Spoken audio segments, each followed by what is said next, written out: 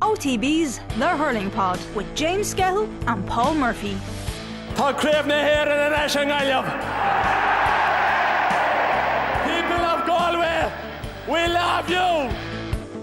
I don't want to leave the people of Waterford down, you know, because they're my life, you know. People of Waterford are my life, you know, and I love me county, you know. We love John Malone.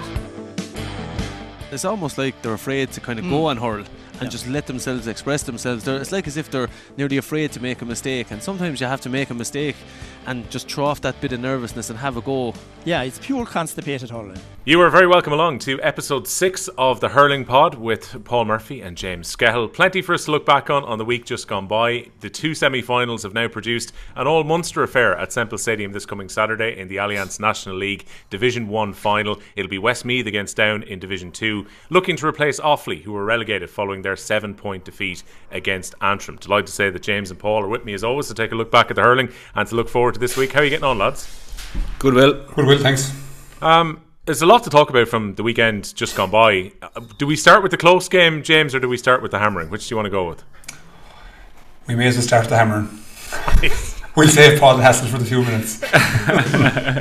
Well, this is the thing. I was looking back at the YouTube comments from last week, and as you can see on screen, if you're watching on YouTube right now, whisper into my ear, James, Wexford are back was the feeling. Wexford fans were on the crest of a wave after winning all 5 games. They'd rounded off the end of the normal section of the league. They were going in to play against their neighbours Waterford. Stephen Bennett had been ruled out of the game. Pádraig Mahony wasn't going to start. There was every feeling in Wexford, James, that they were going to put in a big performance and they were going to get to a league final. And we saw the most flat Wexford we've seen all year. Yeah, we did. We saw basically the complete opposite of what they produced over the last 5 games. And I was just thinking after the game, you know, it's easy to look at the scoreline and say it was a one-sided affair, but it was more than that. Like this to me feels like a bit of a damaging performance. You know, not just that they're knocked out of the league, fair enough, but like they're playing Galway in 2 and a bit weeks' time, and you know, players have to recover. There's no two ways about it. Like, but the manner in which they were defeated by Waterford, who clearly passed them out now in the rankings, was quite telling. Like there was so much happened in the game that you would say shouldn't happen together, if that makes sense. So I'm looking at the puck outs. They're offering the ball to Waterford, no problem. Waterford are putting down to the corners time and time again. Waterford get the ball in the corner, they take them on to get a score, and this just keeps repeating itself over and over again. And you're saying to yourself, when are Wexford actually going to counteract this and push up on Waterford and get a bit of energy into their defence? Never came.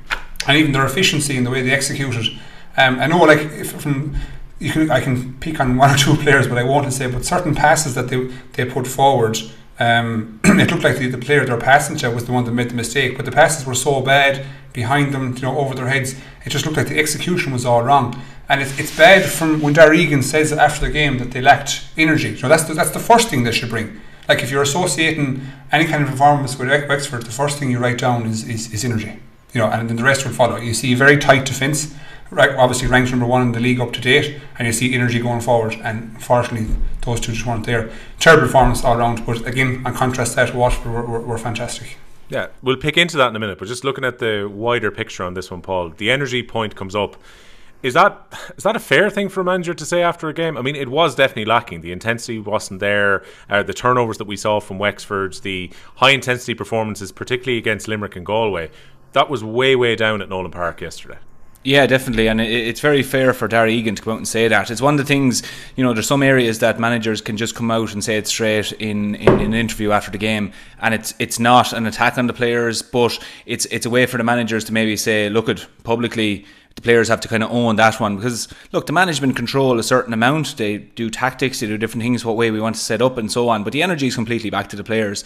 And you can even say about Wexford that over the weekend that maybe they tried something new tactically, but regardless of trying something new tactically, the commitment to what they were doing just wasn't there. They were very, like we were saying, they're very flat. In the first 7 minutes, they handed over, so they won 1 of the first of their 8 puckouts. So they won 1 of them. So they gave Waterford 7, and Waterford won 3 of their first 3.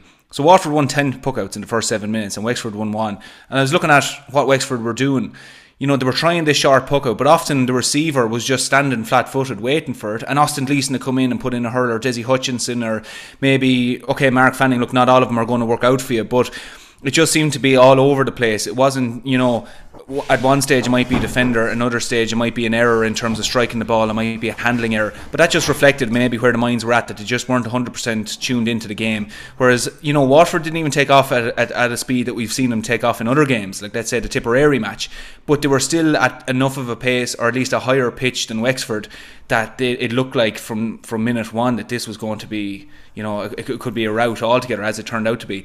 So as much as maybe we could look at the game and say, look, Wexford didn't deploy their sweeper as much as they traditionally do, the bottom line was once they were going with they were turned back facing their own goal, they just weren't tracking back. There's another sign that their energy wasn't there and that their attitude was maybe a small bit off. So those are things Darragh Egan would be looking at, saying, okay, we might be trying something new, but what happened here in terms of the commitment to our play and the energy? So that's definitely something that, regardless of what way you're trying to play, you can call that out straight away after the game, and something definitely needs to be called out this close to championship. Yeah, James, when it came to the puck out, where do you diagnose the issue, particularly for the Ozzie Gleeson goal that comes from the turnover on the Wexford puck out? Because to me, I don't think it's entirely down to Mark Fanning. Again, you're talking about static players when it came to options for his puck out, and then Wexford weren't in a good defensive shape when the ball was turned over either.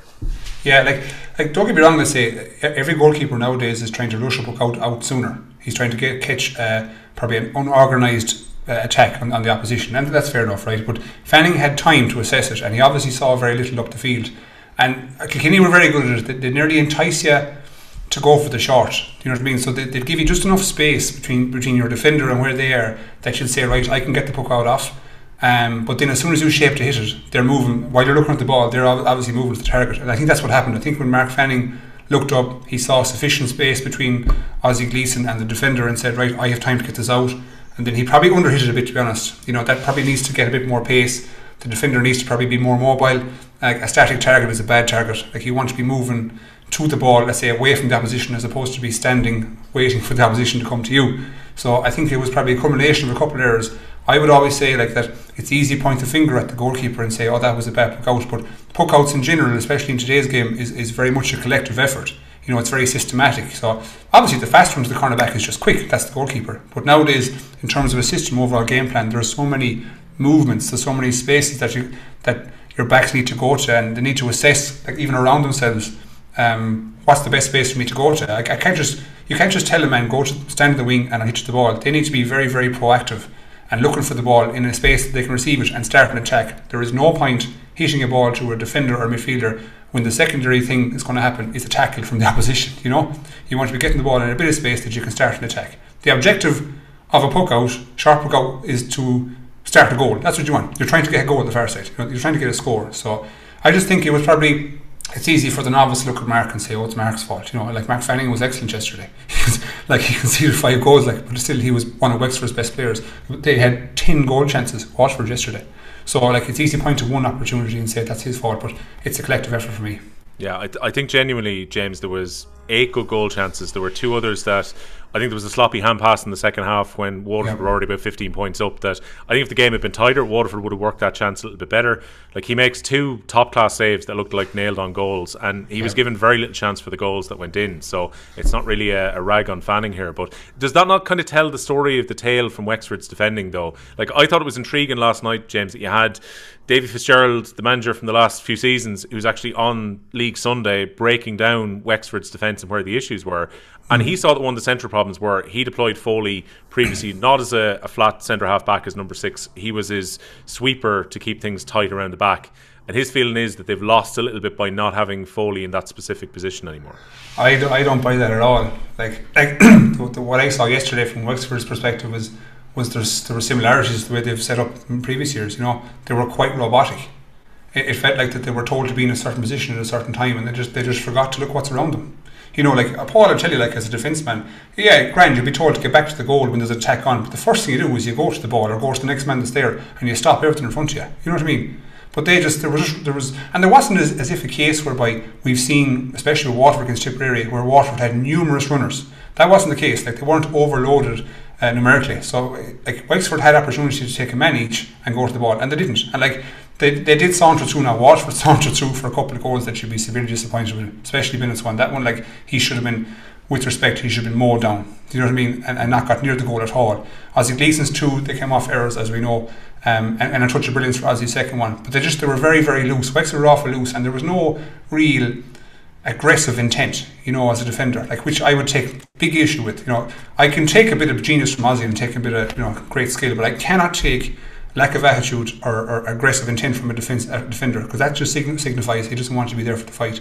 And when you watch them, when Bennett was going for his goal, and you watched, as Paul was saying, the pace at which the Wexford backs were going back towards their own goal, it was below a jog. There was no real intent to get back there and kind of save it. So they gave up. Let's be honest about it. 20 minutes to go, the match was over, and they gave up. It all petered out. Paul, how much of a concern is that defensively, particularly the space that Wexford were leaving behind? So, on the one hand, look, Waterford were able to flood some runners through from midfield, who some of them weren't being very well tracked back anyway. But from a defensive point of view, look at the space that Wexford left. When you're up against Desi Hutchinson, one of the quickest and probably one of the best movers in a forward line in any team in the country as well. Yeah, it seemed a peculiar one, particularly when you're saying you're mentioning the likes of Desi Hutchinson.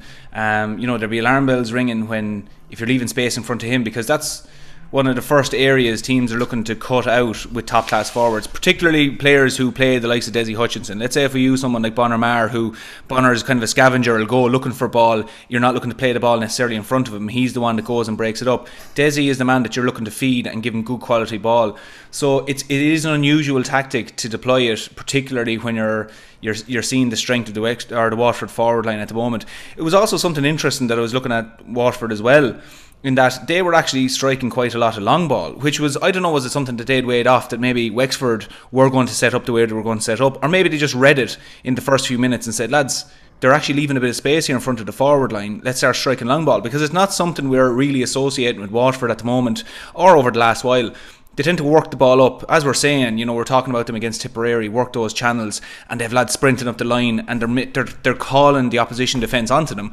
But they were getting the ball, the head up, and they weren't afraid to strike it from the 45, which a lot of teams aren't doing as much at the moment. But Waterford, whatever Waterford saw happening on the pitch yesterday, they were delivering that ball uncharacteristically of them really early in, but it was working for them. So I think they just made the call that, hang on here, lads. They got the message around to the rest of the players, say, lads, they're playing a pretty high line here. The half-hour line is sitting out. We can feed the boys inside. We can feed Kylie inside. We can feed Desi Hutchinson and so on. And I think they just called it as they saw it on the pitch. But it was an unusual one for Wexford. And I heard some people saying, even afterwards, I was chatting to one or two people after the game, and they were saying that maybe Wexford didn't want to show their hands so close to championship. Look, we saw Brian was sitting in the stand and different things. Hard to believe. I don't know if that's the case, but people are reading into it different, and it makes for interesting reading. I'll put it that way, because I was asking myself as well, why did Wexford step away a little bit from what we know? And it was like looking at a different Wexford team, really, from what we've seen in the league. We were sitting here last week, and James, you tipped him to win the match, and it was a hard one for me to call. I went with Waterford, but barely, So the Wexford we saw yesterday, it had a lot of people scratching their heads, wondering, first of all, why they set up the way they set up, and then also just the things we talked about there now, that questioning why their energy was so low. So there's a lot of things I think in the post-mortem today that Darragh Egan will be looking at, but maybe they know, maybe they have more knowledge on it, obviously, as they would, than we do. It's a hard thing to reconcile, James, if you consider this felt a little bit like the game against Dublin at Croke Park in the Walsh Cup, where Wexford fade out of the game, where they were very loose and Dublin were able to run through for scores. A lot of that was there again in that Waterford performance at the weekend just gone by. And yet, we've got a body of work over the regular section of the league where you would say that Wexford were keeping things tight. They were able to frustrate Limerick on home soil in their first game of the league. Who's the real Wexford here? God, it's very hard to call that one, because I would have thought, personally speaking, they were on the version upward curve, and they were to join the top counties. I would have viewed Wexford, especially after last year's championship, as probably, well, they weren't in the top four, let's be honest. And I thought that after their league campaign and the way, a new management and a fresh impetus and a new kind of outlook on things, and they took down Galway and took down Limerick, and I was thinking, this is, it's much better from what we've seen before.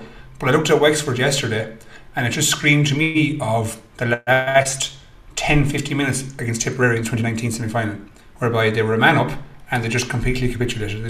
There was no organisation.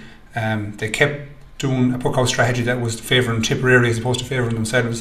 And then I looked at yesterday, and I just saw no kind of, I suppose, intent to stop the rot. If the Waterford run at them, they're scoring a lot. Like, they're getting numerous opportunities, getting numerous shots off, and I just don't see anyone trying to pack out defence, stop the rot for a few minutes, and try to get going again.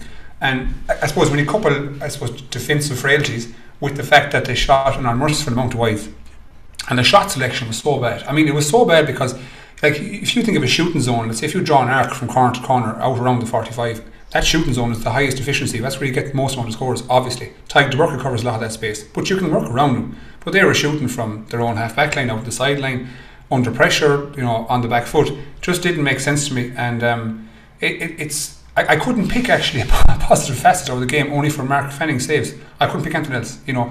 I thought that Rory O'Connor and Conor McDonald were marshalled fierce well, that they didn't get anything out of them. Now, in fairness, I will say that the two of them were probably manhandled for a couple of opportunities towards goal, and that they were entitled to freeze, in my opinion, and one of them ended up in a goal the other side. So I thought they were entitled to a bit more fair play from the referee. However, that doesn't offer any excuse for the overall result, and they have a lot to do now. Like, if your touch work was off, or if your fitness was off, you can get a body of work into that. But the overall tactics, the intent, the attitude, the on-field decisions, how they self-talk to each other, just was nowhere to be seen. That's worrying.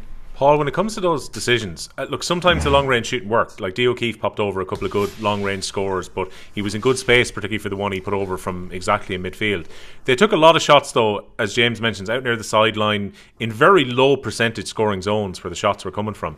That's got to be frustrating if you've had Conor McDonald going well in the league, Rory O'Connor going particularly well, Jack O'Connor going well as well, and the three of them were kind of standing in the forward line and watching shots from defenders and midfielders sail wide. Yeah, it has to be very frustrating, and as well, it doesn't do anything for a team that's fighting to get into a game.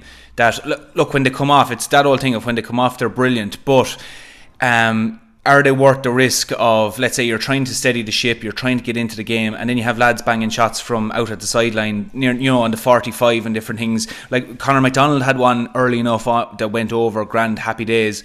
But like James was saying there, it was generally towards the sideline, particularly in the first 15-20 minutes. They weren't going up through the middle. They weren't, I suppose, maybe just attacking up through that centre-back position and offloading the ball and trying to get a shot off from there.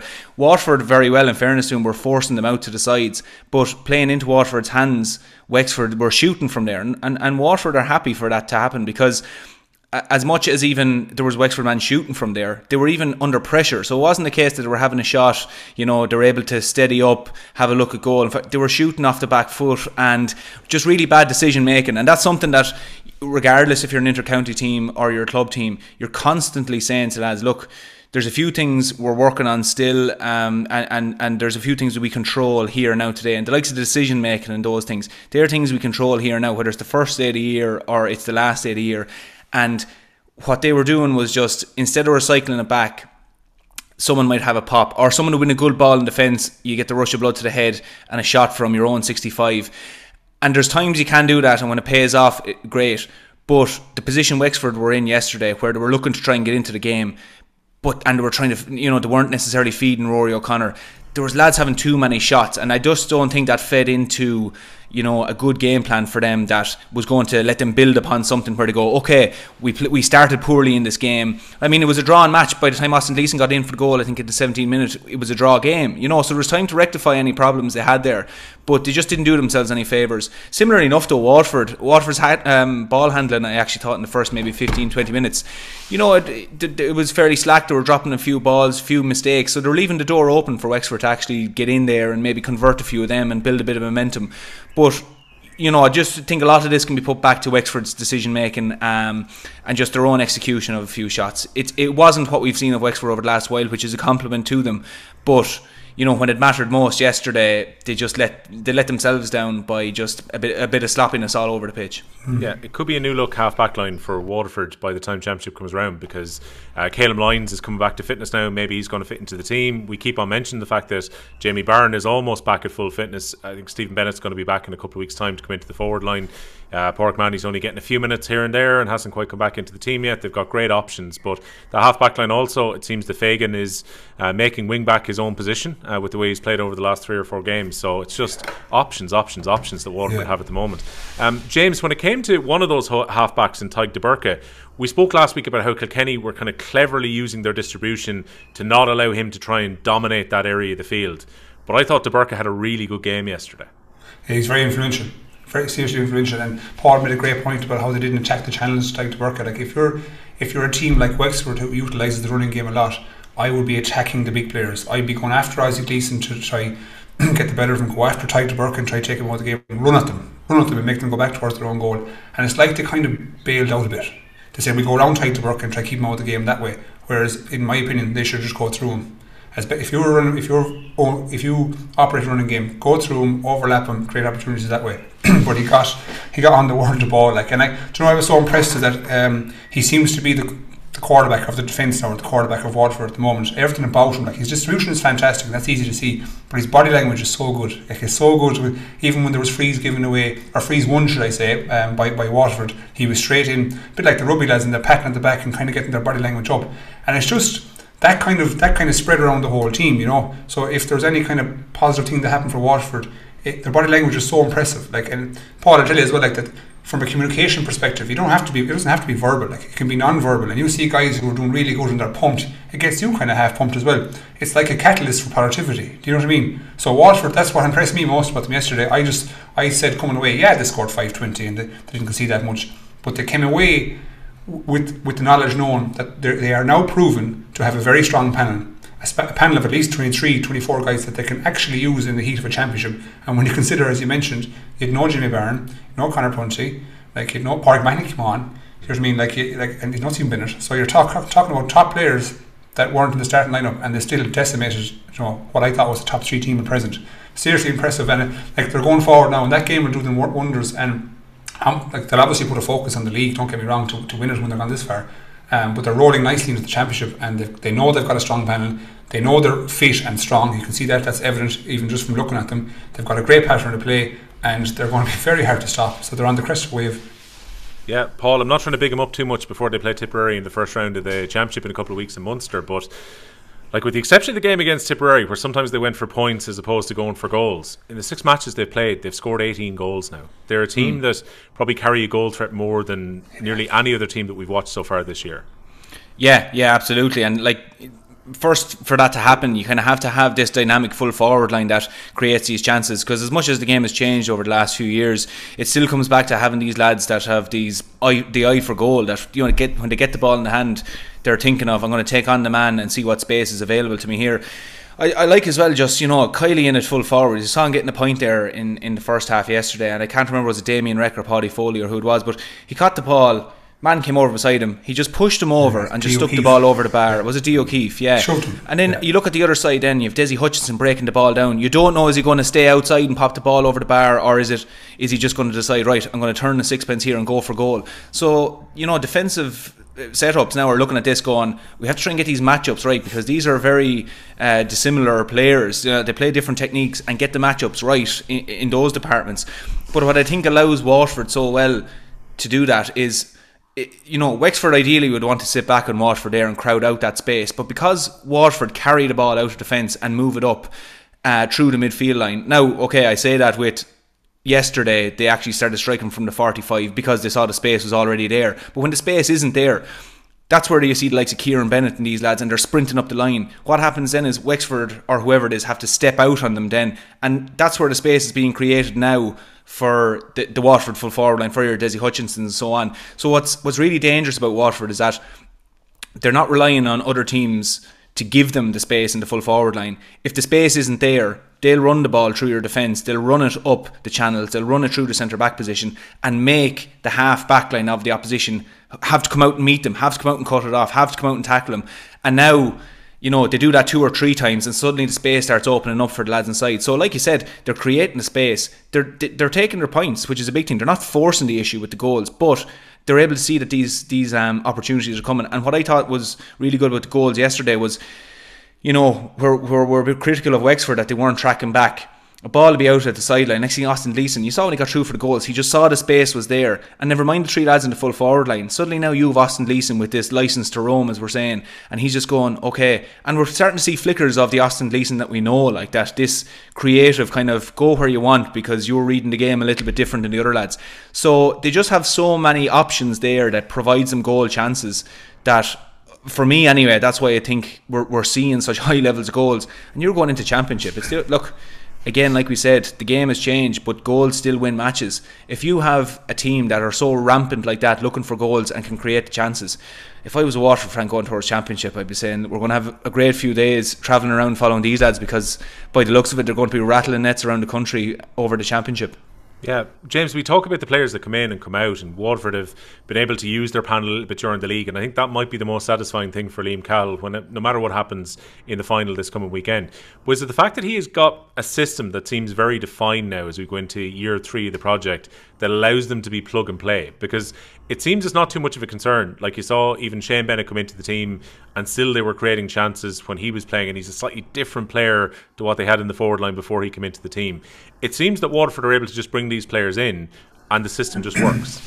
Yeah, like I understand what you're saying. Like, I get it. Like, to the outsider, it may look that way, that when the team is rolling so well, anyone can fit into it, and it's like a well-oiled machine. But it still comes back to the fact that, yes, the tactics have to be right and the setup has to be right, but the player themselves has to have the quality, to execute the game plan. So, like, it's not as if Waterford are introducing guys who are substandards. They're not. They're of the standards. So they're taking on defenders and attackers from top level counties, and they're beating them. So it's not, and the system doesn't do that. It allows you, it gives you a platform to obviously progress, but the players themselves are doing fierce well. Like, you look at obviously Jack Fagan, the wing back. You look at Montgomery.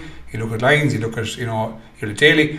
These guys are all they're rotating goalies. It's just that they've all got quality players, and it goes back to the point I mentioned a few minutes ago. They have 23, 24 genuine options that they can use, and I can tell you most counties, and I can put Limerick in this bracket too. Limerick probably have 18 players they call upon in the East Championship. 18 quality players, like real top quality that they can put in. Maybe 19, right? Galway might have 17 rating, but Waterford seem to have at the moment, and now I know it's league, so bear with me on that one, but they seem to have 22, 23 guys that can rotate and play multiple positions. So that's, and what makes me say that is because they've obviously used the 15 yesterday. They've brought on the 3 or 4 or 5 subs, and they still have another 3 or 4 proven players to come back into it. So we're talking about, as I said, the Prunties, the Bardens. Colin Dunford's now injured, so they've lost one, but they've got a proven squad. And like when you mentioned about the 18 goals, like they've scored, what have they scored? They've scored 190 points, including goals, in the last 6 games. That's 32, almost 32 on average. That's sick. When you think about what they're producing over the course of the game, and that's what it'll take for a team to beat Waterford. Like, I think Waterford are going to be hitting, as Paul mentioned about goals, they will be hitting 225, so 325 per game. So if you're going to take them down, you're going to have to outscore them. And like, that's why I was really looking forward to the game at the weekend, because you had the number 1 attack in Waterford versus the number 1 defence in Wexford, and the number 1 attack just blitzed them. Blitzed them. And that's why you look at like 62, 63 minutes gone, Wexford people are leaving the place. Which is demoralising to the Wexford players. I will say that. As a player, that's the last thing you want to see is your supporters leaving the ground 10 minutes earlier, regardless of the result or regardless of the margin. So just a side note. Paul, when we were watching the match yesterday, you had flicked into the WhatsApp. We had a big discussion last week about Lee Chin and where he fits in. In a way, this probably leaves an open canvas for Darragh Egan to say, hey, we could do it with Lee Chin's physicality, we could do it with Lee Chin's free taking, now I can get him back into the team. Yeah, I think after yesterday, there's no one going to ask any questions if Darragh Egan just put, and I think he will just put him straight back in, because Darragh Egan, the one thing he'd be saying to any player across the pitch, but we'll say the forwards, is that, look at, I'll play the players who are playing well. I'm looking for work rate. I'm looking for, all these things.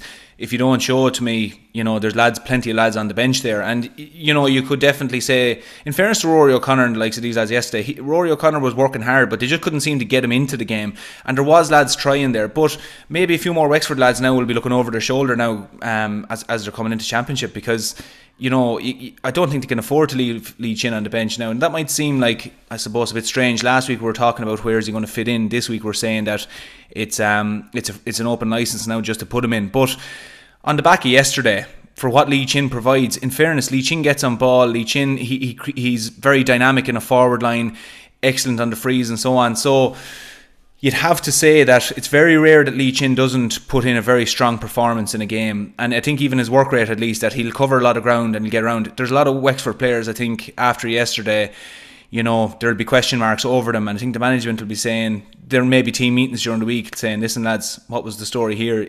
Okay, it mightn't work out for a fella on a day, but where was the work rate? Where was the commitment? Where was the tackling? These different things. So I think now, where last week we were saying the problem was that where would Darragh Egan put him in, I think yesterday, amazingly enough, basically now gave him free rein. Just you can put him back in because no one's going to ask questions now, because this apparently, machine that was really well oiled and working really well, it was showing up yesterday. So now I think that dilemma is gone for Darragh Egan. He can just put Lee Chin back in. It's a fairly small dilemma in the grand scheme of things, Paul, but do you think that Lee Chin becomes their established free taker if he comes in? Because this has been a bit of an issue for Wexford over the last couple of years. They've gone through half a dozen different free takers.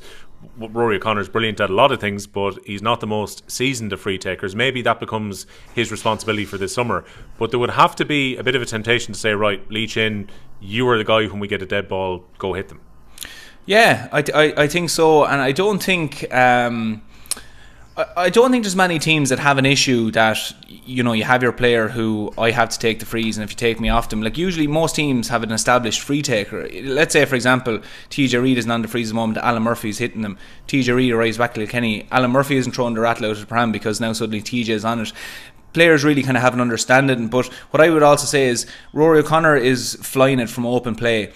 Maybe Rory O'Connor's happy enough not to be on the frees, and I'm not speaking for the man, but some players are happy enough maybe not to take the frees. And the beauty of it then with the likes of Lee Chin taking them, it's an opening for Lee Chin to get into the game. Usually the free taker will get a free in the first few minutes and get on the scoreboard. Whereas I don't think Wexford have the fear of Rory O'Connor not getting on a ball or maybe not getting a score. So what I'm basically saying there is that there's the opportunity there for getting lads on the scoreboard, getting lads into a game. Lee Chin is taking the frees, Rory O'Connor's roaming around doing a bit of free rein, put the ball over the bar. So they'll have a few, in terms of opening up their scores on the pitch, I think they're better off having Lee Chin as the free taker because he is very good at them, like you said, maybe more consistent than Rory O'Connor. So the bottom line is if you get these chances to take frees, you want the person standing over it that is most likely going to convert it, not a case of I don't want to offend anyone here by picking someone else. So I think if Lee Chin comes back, he's on him, he's an excellent free taker, and Rory O'Connor, from what we've seen over the league, will be still chipping in with his 1-6, 1-7. So I don't think there's any fear there, but I do think if Lee Chin comes back, he will be on the frees. And we even saw it yesterday. He was only on the pitch and he was straight away onto the frees. James, when it comes to frees, and we mentioned the Kilkenny frees from Saturday night in the park as well, just going to flick up Joe Dooley's tweet in front of us here, because Joe Dooley was taking exception to the what probably is technically an illegal free taking technique, even though the law book on this one is pretty open, where you basically have to lift the ball up and strike it. But we saw the DJ Carey style of free taking, which is almost like a lift, a slight pull forward and then a shot. And a few people pointed out that Joe's brother Johnny used to do that with Offaly once upon a time as well. So this isn't a new technique, but Burns for Limerick, there's a few players who do this on a fairly regular basis. Referee didn't call it up, even though technically the ball should be just a lift and then a strike motion. Do you think this is something that's actually going to be pulled up at some point this year? I think there are certain rules that give teams unfair advantages, right, to a certain extent, right? So obviously we had the rule with breaking the 21 plane if you're taking a 21-yard free or penalty. That's fair enough. That's giving you an advantage close to the goal. You have rules where the goalkeepers come out of the 5-yard box for puckouts. Don't get me started on that one, right? But in terms of importance, right, we have to be kind of logical about this. How important is that rule? Not really that important. How much of an advantage does it give the player? Not that much at all.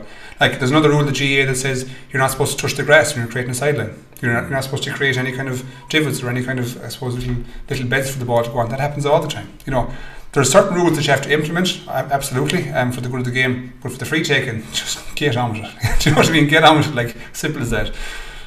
Were you often pulled up for walking outside the box when you were taking puckouts then? Every day. Every single day I do it. And I do it intentionally, to be honest. Like, if I can get away with... I'll probably get away with about the first 5 puckouts where I'll say I haven't heard the umpire or sorry, and then I'll get around them. After that, then they're saying to me, come on, you're long enough in the game now, stop that. But there's days where I'll try, every day I go out, whether it's a challenge game or a championship game, I will try gain an extra couple of yards just for the distance, and a bit of back and forth with the umpires. Some of them take it more seriously than others. That sounds like devilment more than anything else, that you're actually waiting for the 5th one until the umpire's already said, look, now you've gone about 3 yards outside on this one. You're like, oh, don't worry, I'll keep inside the white line this time. Yeah, but then you see what you try to do is make them sort of semi-paranoid, or make them kind of question themselves. So when they say you're outside, no, but I struck it inside, then they start thinking to themselves, did you actually strike it inside? Do you know what I mean? And then you buy another one. Little game, Mind games in full effect. I tell you what, lads, after the week that we've just had that's just gone by, I don't even want to talk about the ball going back to goalkeepers after what happened in the Offaly and Cork game in the Gaelic football. But hey, This is the thing about fly goalkeepers, though. We're getting off the beaten track for hurling. It was never really, I think, intended in this way. It was always there to stop someone doing what's effectively a pass back, which was pass to cornerback, pass it back to the goalkeeper, you kill time. When you have a fly goalkeeper, like Offaly had with Patrick Dunnigan this weekend, and it's the same with some of the other goalkeepers who are doing this currently, they go for a stroll out, and sometimes they're the second receiver for a kick out when they've gone past the player. And it was a very, very strange one in the first half where Dunnigan had got the ball in advanced position as the next receiver. It was brought back and thrown in. At that point, it was thrown up on his own 21. Ball, yeah. And then in the second half, a free is given right at the end of the game because almost Dunnigan drew too much attention to it because he knew he couldn't pick up the ball again, so he was trying to shield it away from a 45. But there you go. Sometimes these rules don't have the intended consequences, and Offaly went down as they did in the hurling. Yeah, which we can. It was a bad day now for Offaly, I have to say. It was a bad weekend, Skehill. It was a dark weekend. The hurling much more so, which we can maybe get into a bit later on. The football was almost expected. It's a wonder you're here to do the pod at all. I know, but here's the thing: you score 13 points against Cork in the second half of the game and still get relegated. And a couple of decisions along the way, a square ball decision against Meath. But look, you play 7 games in the league; these things probably even themselves out over the course of things. James, to go back to you on Ozzie Gleeson, because we'll have a big decision to talk about. Not the only famous slap of the weekend. Will Smith took probably the headlines, but Ozzie Gleeson's going to get a few headlines for the slap that he gave at the end of the game too. But before we talk about like his red card and him probably missing the league final this weekend, you put Ozzie Gleeson in your top 5 hurlers in the country a couple of weeks ago on the break week. We saw at the weekend that when Ozzie Gleeson's in form and when Ozzie Gleeson is dialed in, he's very much one of the top players in the country. Absolutely. Like I probably shifted a small bit of flag for putting him in the top 5, but like we saw again that the weekend he produced, as Paul said, like little snippets of what he's able to produce, and he obviously got 2 great goals. He scored 3 points. Even when he was on the ball and sidelines, he made the correct decisions. He wasn't necessarily shooting from crazy angles. And he was very much a provider, an outball for the defence, and a good shooter as well, taking frees. So like he was the all-rounder and the influential all-rounder that we've associated with Ozzie Gleeson over the last number of years. However, as good and all as his performance was, it was completely neutralised and effectively, forgotten about, diminished with what he did at the end. Now I know people will, and I just looked on Twitter and people were saying, in fairness, the Wexford back took a dive and went down very easily. That's not the issue for me. Like, the issue for me is you're 19 points up, you've only got a few minutes left in the game, you have a league final to come, very shortly, and he intended to do what he did. Whether he got him with much force or whatever body part he got him with is irrelevant for me. Don't get me wrong, right? But he intended to do what he did, and he got caught, and that's it. And people are sorry that he got caught. He deserves it. Like, I loved the kid as a hurler, right? But from a disciplinary perspective, that you can. Like, no more than some of the Limerick guys know it, you can get at him. Like, I've seen him sent off in America in a final, All-American final in New York. I've seen him sent off in the club for a crazy strike. He's been sent off a couple of times for Waterford. It's in him, right? And if he's to really progress to a next level, like, he has to kind of curb that in his game. Like, you would never ever see TJ do that. You'd never see him do that. You would never see, at the moment, you'd never see. I was going to say Aaron Glenn, but you would see him do that. You'd never see Patrick Harwood. Do you know what I mean? The top level players, like, who are at the top of their game, like Keane Lynch wouldn't do it to a certain extent.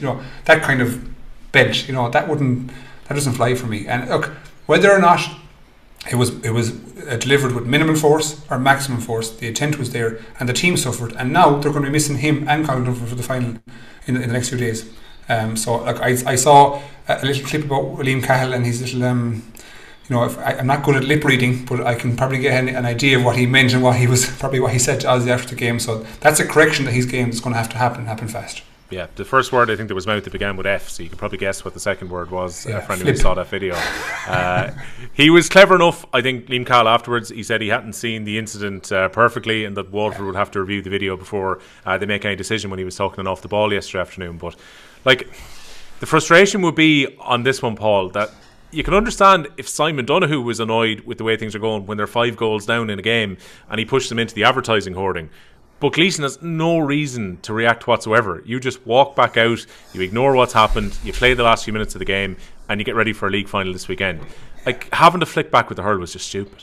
Yeah, completely stupid. And like you said, I mean, Gleeson had enough ammunition to, inflict any sort of emotional damage or whatever he wants to. Actually, there was a Simon Donoghue who hit it. Yeah. So, like, I mean, at that stage, tell him look at the scoreboard, tell him whatever, or even just don't like again. We were talking about this a few weeks ago, where that if a player is mouthing at you, he's mouthing for a reason, because he wants you to react. If you react, then I mean, you're just doing what he wants you to do, because Simon Donoghue wasn't even digging at him either. Like, you know, it wasn't like a case of two of them were jostling or anything.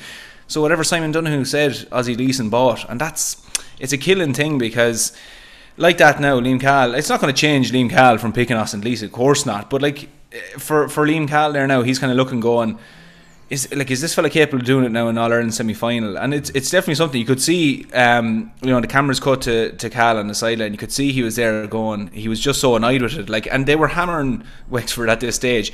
But you could just see the reaction of him going, what was that for? No more than the rest of us. You know, everybody else was thinking the same thing. Like you said, completely needless in the situation. He could have said something to him. He could have told Simon Donoghue, look at the scoreboard. He could have told anything. The fact he bought it is just, I think it's just disappointing from a Waterford point of view, that, you know, there was nothing else on the line here now, and now he's not in the league final. It's a very disappointing from Waterford angle. Is there any issue, lads, with the way that Donoghue went down? I mean, like, the amount of force, for anyone who's got a flick in that kind of region before, sometimes the flick is worse than a full-on hit anyway. He hits the ground, but it seemed, to give him some credit, he tried his best to not get Ozzie Gleeson sent off when the referee John Keenan came over to produce the red card after speaking to the umpire. Some people have accused him of taking a dive or going down softly to get him sent off. I'll give it to you first, James. What did you make of the incident? Well, I'm just assessing the context. So the context is that Simon Donoghue is getting bet a large amount of points at the moment, and saying Ozzie Gleeson's up. Ozzie Gleeson does the action, does the intent, and Simon Donoghue goes down. Fair enough, you can say he went down softly, but if you're a person and you're looking to blame Simon Donoghue first as opposed to blame Ozzie Gleeson, I have an issue with that. Like, that's not, like, granted, yeah, you can say it's a bit soft and he should have stood up and he probably didn't connect, you know, perfectly, and probably grazed off his thigh. So be it. Fair enough. Can we say Simon Donoghue should have stood up? Probably should have, yeah.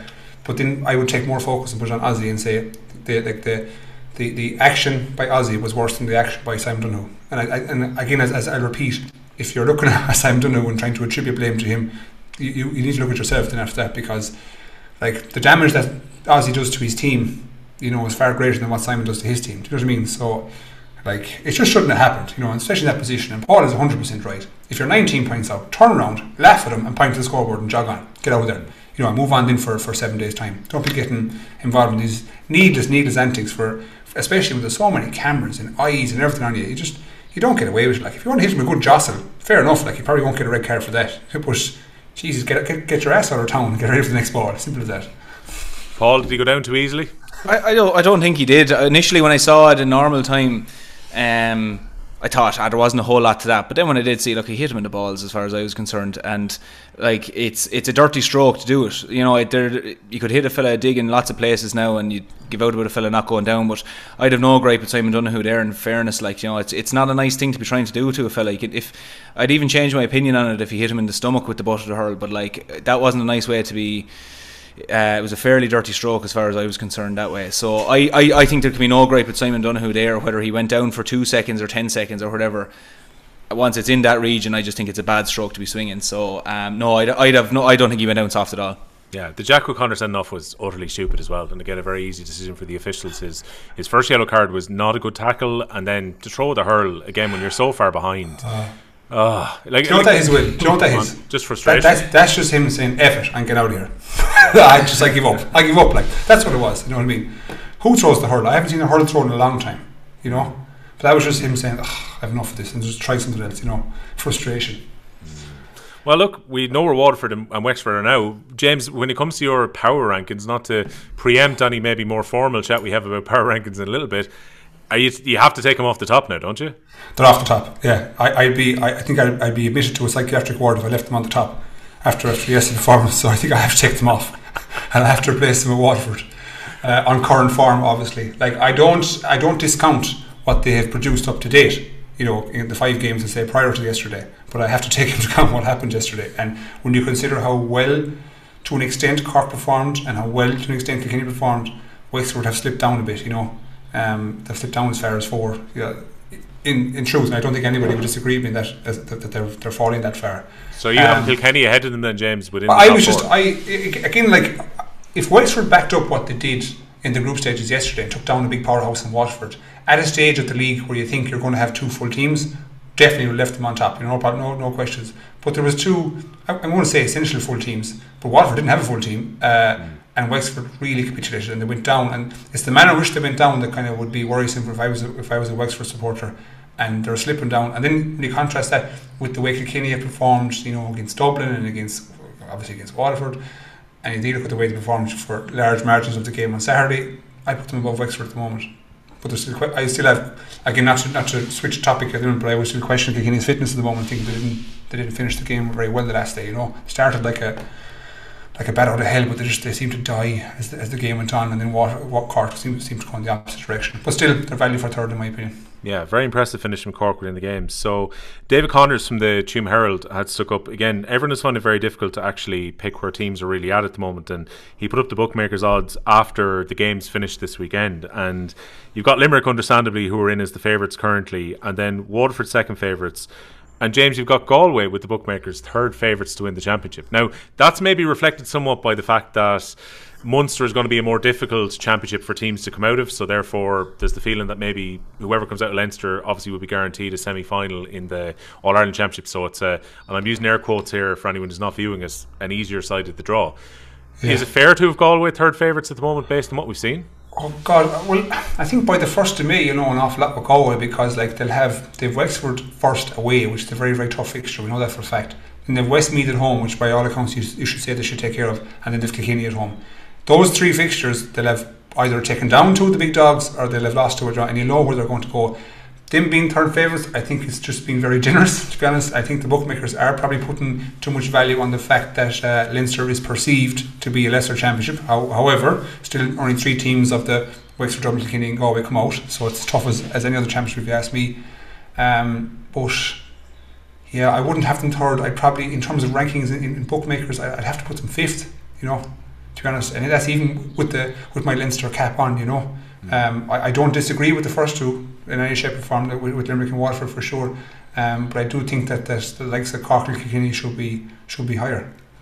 I'm going to just surmise then your power rankings at the moment. So you would have you've Waterford ahead of Cork, James, are you? Yes. You're going Waterford, Cork, then you're going Kilkenny.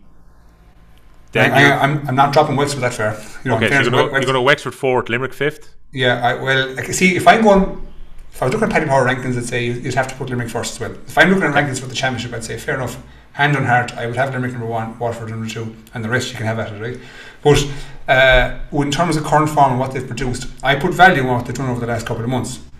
So I'm not changing Wexford on number 4. And yes, they did a terrible performance yesterday, right?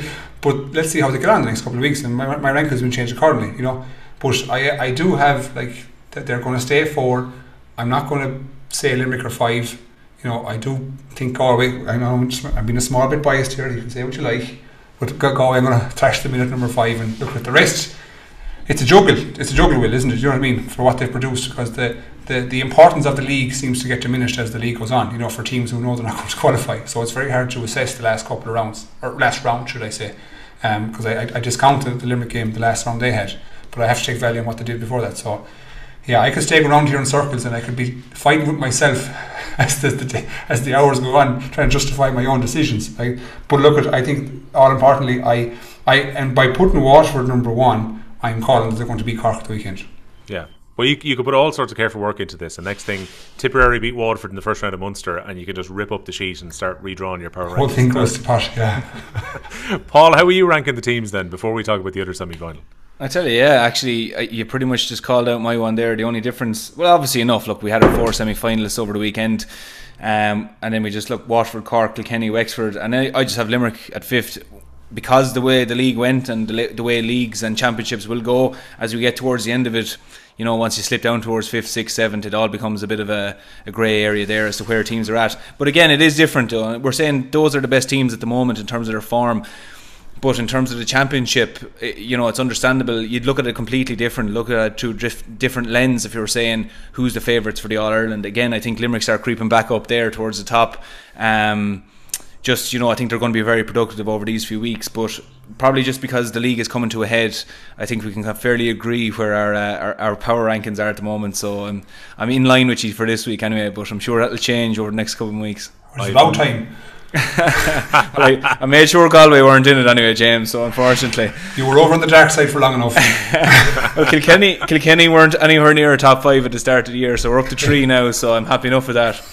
Well, I think Limerick have got their warm weather training camp coming up, Paul, over the next while. Everyone's having a warm weather training camp at the moment. I look out the window here. It's again, yesterday was more like a championship day. I think the great Wishy Fogarty on Radio Kerry, I think his great line used to be, when the weather was good for league, that we borrowed a day from the summer to play the game today. It felt like that yesterday. Yeah. But they're going off. I think they're going to Portugal for a bit of a training camp ahead of the championship coming around.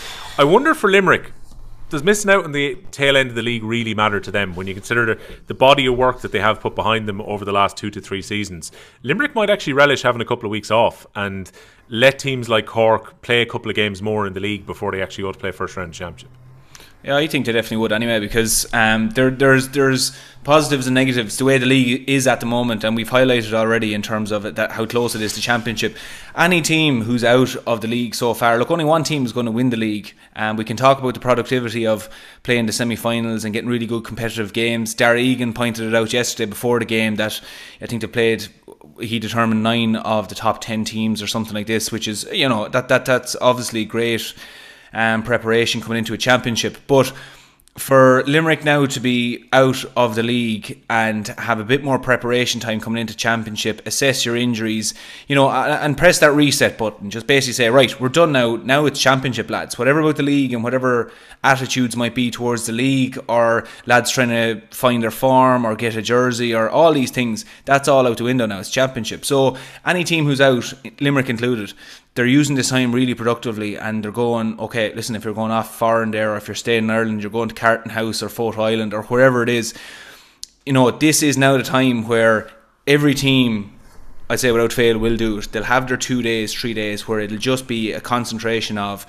this is our plan, this is what we're doing, lads, now it's do or die. Whoever is showing now, that's who's going to be playing in championship, and you know, these safety nets are all gone. So the likes of Limerick, I think, will use this really productively, and those things that we talked about a few weeks ago, that, you know, the few things that they have to rectify, I do think they will rectify them in this time. And most importantly, you know, something we haven't seen from Limerick as well come championship, I think they'll have what they determine to be their best 15 back on the pitch, which is something we haven't seen. As critical we have been of Limerick, we haven't seen what we would think their best 15 is on the pitch at one time.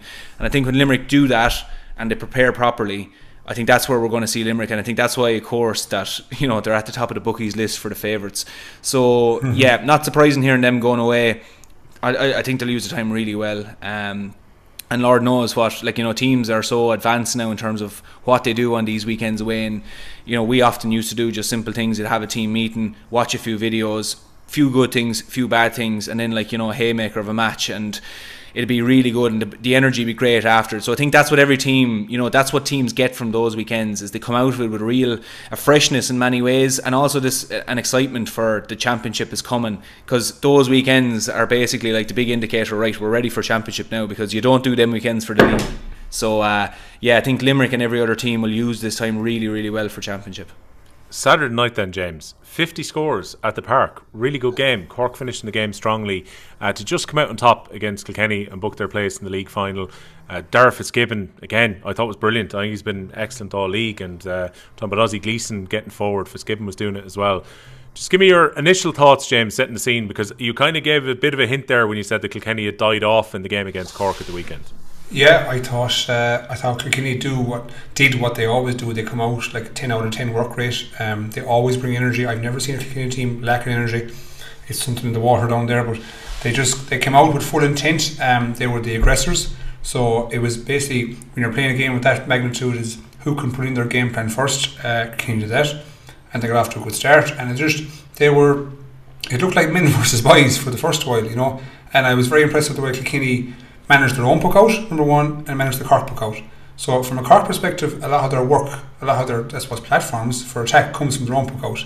And I was very impressed with Kilkenny. They put 4 guys up towards the Cork full forward line and essentially shut off the short ones to 2, 3 and 4 and kind of cover the channel for the ones to 5, 6, 7 and force Cork to go long more. Kilkenny wanted to do that. They wanted to hit the ball down, create a whole host of looks, numbers, and then work it out.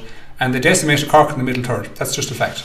And I was very impressed by the way they attacked the one corner. So they attacked the their 13 corner, and they got 4 goal scoring opportunities off it, and they just kept utilising that space and they brought O'Leary for a bit of a run, and their forwards were going fierce well.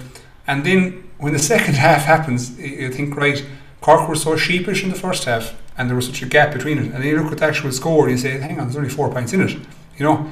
And a big telling factor, I know I mentioned to you guys, was Cork gave away 1 scoreable free in the first half. You know, Alan Murphy got it on the 38th minute where he got a shot. That's an awful sign for me. It's a sign that you're not being touched, that a Cork defender's not getting near a Kilkenny guy, and there's no real contact, there's no aggression, you know. So it's very similar to what Wexford did yesterday with Waterford, and that just seemed to flip its head completely in the second half. And then Cork drew level by the 45th minute.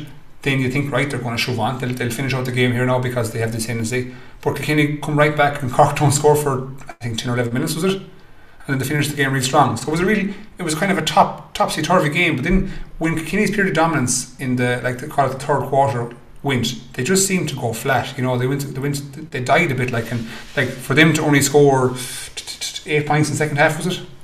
8 points, that's not, you wouldn't associate that with a Kilkenny team. And is that worrying? No, it's not. I just think maybe they trained hard during the week, maybe they introduced a few new fellas, who knows, I'd say, but they just seem to die a bit, and the fitness seemed to catch them a bit. And of course, with the help of a home crowd and a big pitch, Cork finished very strong. Yeah, and something that was very noticeable as well, Paul, was that Cork were able to rectify some of those issues they had in the first half in the tail end of the game when things were going quite well for them. It seemed Kilkenny, who couldn't not win primary possession from puckouts at both ends, couldn't seem to get their hand on the ball for the last 8 or 9 minutes. Yeah, absolutely. It was funny, the game as a whole, when I saw the way it started out in the first 10, 15, 20 minutes, I was thinking, geez, Kilkenny are really going to go well here, and they're going to give out an awful hammering. And then Cork just slowly crept back into it. Now, as James was saying, I really thought Kilkenny went out and they were going to lay a hand on Cork. When I say lay a hand on, they're going to get physical with them. And they gave away a freeze, and I think they knew they were going to do that anyway, but they wanted to get physical. And as James was saying, Cork gave away 2 frees in the first half. One was Dara Fitzgibbon, who overcarried the ball down the corner, and then the second one was actually the scoreable free by Alan Murphy, and the 38th minute. At this stage, a Kilkenny hurl carrier had actually been even booked at this stage, so you'd be kind of wondering that what was the situation in terms of getting physical with Kilkenny. And the one thing I would say, with fair play to Cork in the second half, that they actually came out and they hit them. Now, they only gave away 7 frees in the second half, but for me, I would kind of say that maybe Cork, being favourites going into this match and being at home, maybe waited a little too long to see what Kilkenny were going to do before they got to grips with it. Now, something I thought they did really well, and Cork fans might think it's very cynical of me. We're talking, there's obviously rules bringing in about water carriers impinging on the pitch and different things and all these different things. Cork player would go down every so often with an injury, and 100% most likely was injured. Maybe the odd one you could raise a question, was it a small bit going down so lads could get to the line and get a message in, but they quite regularly were able to get messages into the players, which was kind of, for all the world, we're talking about the water breaks and the water break left, and it gave the likes of Limerick and these teams time to reassess and what are we doing wrong, what do we need to change, small tweaks. Cork were actually doing this very cleverly as the game was going on. They'd use a bit of time, players were coming over to the sideline relaying messages, and I actually thought Kilkenny were a little bit naive maybe in that regard, that they maybe stuck to the rules a small bit and didn't go over to the sideline in those moments to see, listen, because I think Cork slowly built their way into the game, and the Cork that we saw in the last 10-15 minutes, that's what Cork are capable of doing. That's what this team is capable of doing, and they can do it from minute 1. But sometimes you just wonder, why do they wait to maybe see what another team is going to bring? When they play Tipperary, or if they play Limerick tomorrow, I think they go out with a serious aggression and they go to try and hit them. But sometimes when Cork are tipped a little bit, they tend to maybe sit back a small bit and wait to see what's going to happen. But what we saw from Cork in the last 10-15 minutes was that's what Cork can do. That's what they're capable of doing. And to be honest, I genuinely don't think Kilkenny died. I mean, I think Kilkenny are up there with, I know they're up there with the fittest teams in the country in terms of most physical, strongest teams, well able to cover ground. I just think Cork got their act together and they moved the ball really well, and Kilkenny didn't counteract that enough. But in terms of physicality, I definitely don't think they died. From what I can see with the Kilkenny team at the moment as a supporter, I'd be really happy with how physical they are. They're in savage condition. I think it's more credit to Cork how they set up for the last 15 minutes, that they just got it right. And if you look at the percentages, it was 50-50 percentage at half time for possession. It was the exact same thing at full time. So it wasn't a case of Cork held the ball, it was just a case of maybe what they did with the ball, and again going back to decision making, how they worked the ball up the pitch. And they kind of got their pump up as well. You know, they were getting scores and the crowd were getting into it. So for me, that was just a bit of the difference just on the night. I think there was very little in it, but just Cork did what we know they can do for the last 15, and it's a job now for Kieran Kingston to go, right lads, 70 minutes of this now, not intermittently 15 minutes of this. Yeah, I mean, needs a complete performance, James. And I mentioned Darfus Gibbon, who's been going really well, but so has Kieran Joyce, hasn't he? Yeah, like he's been a good find, you know, again, popping up with a score and kind of shutting down a lot of Kilkenny attacks, and like that's what you're going to have, let's say, if you're going to change something from last year or kind of reinvent yourself to a certain extent. You're going to have to introduce new players, and you see the same thing with Barrett and the same thing with Connolly, you know. And like, look at the way Robbie O'Flynn has grown over the last, you know, couple of games. And a good point to note is the fact that they finished the game without Patrick Horgan and Shane Kingston, you know, two of their probably, you would say, better forwards, you know what I mean, or their marquee forwards. So that signifies itself that they've got a panel as well. And then you've got the resurgence of Conor Lehan, who's very good again in a physical game against Kilkenny, which he wouldn't have been associated in years previous. You know, he would have always been associated as a fine dandy hurler, as we'd say up here, like whereby he would utilise space and get away from guys and shoot. But he's getting in the mix, and he seems to have, I don't know, was it a message that was given to him, let's say, when he got released, that he basically had to get stronger or get more physical, but he seems to have taken that on board and introduced it into the Cork attack. And now he's one of the stronger, more physical Cork forwards. You know, himself and Robbie O'Flynn for me are the two guys that kind of break down defence systems, if you want to call it that. But I think they're in a good place. You know, like they've obviously put a lot of work into their youth over the last number of years with Project Corkness, whatever you want to call it, in their academies and whatnot, and they're wiping the floor in underage systems in the last couple of years. So they're in a good position. But like with Cork, right, and I know this sounds a bit bad, right, but I would have always looked at Cork as a player, and I would have said, you'll never get a fight against Cork. Like, you know, if you went chest to chest against them, like they'll back down, if you know what I mean. They won't face up against you. Like, I would never ever in my life say that about a Kilkenny lad or a Tip lad. They'll always face you up and go at you. And I think if you got on top of Cork, you can keep them down. That's my honest opinion, right? But the same doesn't apply for the other counties. So, and that's still. And when Paul mentioned last week about, and I tipped Cork to win the game. Don't get me wrong, because I thought everything kind of stacks in their favour a bit at this time of year and where they're at and where they're going, right? But if you look at, I suppose, how to put this now, in the heat of a championship, when things go well, you know, everyone's very vocal, they're very verbal, body language is fantastic, crowds behind you. But when things don't go well against Limerick now for a period, which it won't, there'll be a time now where Limerick will get at them. What are they going to do? Like, are they going to lie down or are they going to go after them? And until such time as they take on a team for a full 70 minutes, as Paul said, and they get a result against the Limerick or against the Waterford, I still can't buy into them as being one of the favourites. Do you know what I mean? Like, I just can't. Like, yes, I can say they'll beat Kilkenny in the home patch, but I can't say for the championship, for Munster championship, that they can take on week in, week out, physically and mentally. Can you take on the big counties? Can you take them on and see can you finish out a game on top? And again, I'm only saying that because from my own experiences in my own career, and I think Paul might agree with me in this one, is that there's always a sense around Cork that they have a bit of a soft touch in their stomach, and that if you get after them, you can keep on top of them. Well, Paul, you've used the phrase more than once in the last few weeks when we were talking about Cork's good results. You've said, jury's out for me a little bit. Is what James just described, is that exactly why you were saying jury's out? Yeah, exactly. James summed it up there. It's just the thing that we haven't seen the full package from them. We haven't seen this 70-minute performance that, you know, there's no chink in their armour, that there's no kind of a small bit of a lapse there that a team might capitalise on. And like James said, there's the question that if a team go far enough ahead against Cork, you know, it's because it's a team in the modern game now can be up by 9 or 10 points in 10 minutes, and then suddenly you're asking questions. We saw it, was it last year, Limerick and Tipperary, and 10 points down at half time, and Limerick come back, because Limerick had shown us they're capable potentially of that. I don't think anyone even believed up until we saw that they were capable of it. But there's a few questions just with Cork that, like I said in the last question there, was just that, you know, they started slowly. They waited to see what Kilkenny were going to do. You know, kind of champions or teams who are dead set on winning an All-Ireland or winning a league, they don't do that. They don't wait to see what the other team are going to bring. Like, Waterford don't wait to see what another team is going to do. Kilkenny didn't wait to see what Cork were going to do at home. I think in fairness they knew they were going to Páirc Uí Chaoimh, and they knew there'd be a big crowd, and they knew they're going to test their mettle against a serious team, so they didn't wait to see.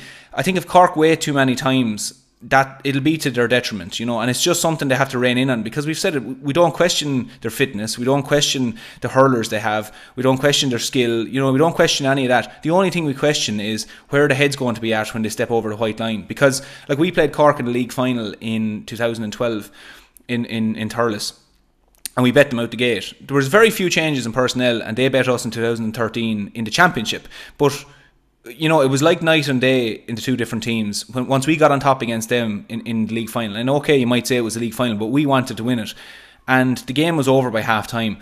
But in the match in 2013 in the quarter final, once they got on top, they started a bit of bravado, and they started getting in your face, and they started, but they waited till they were on top to start doing this, so the like what James was saying, that's just an example of where I would question sometimes maybe where the heads are at with some of them, or maybe with them as in general. So until we get answers to that, that's why we've used the line, or I've used the line, the jury is out with Cork at the moment. But I still think they'll be thereabouts, but it's just, can they tidy up the few things they're lacking at the moment? James, you'll have Cork supporters who will turn around, look at this podcast right now and say, go back and look at the video of the first 35 minutes of the Gaelic grounds. The fight was there, the determination was there that day, the score taking was there that day. Is there not enough in that first half to say this Cork team are different to what they were last year? No, and it's like we talked about free takers a while ago. It's grand doing the league, let's say, stepping over a free, but if you're doing it in the hot cauldron of a championship game, can you be as good, in June and July as you were in February and March, when the pressure is really on? And yeah, you can look at a league game and you can say, right, Cork were up for it, and they wanted to take a scalp off Limerick, especially after last year Ireland. But I still won't buy it. Yes, there's evidence. There's evidence there to say that it's possible. But is it probable? I don't know. Until I see it in front of me, until I see it for a sustained 70 minutes, until they beat Limerick or beat Waterford, I can't say that's more than probable. Do you know what I mean?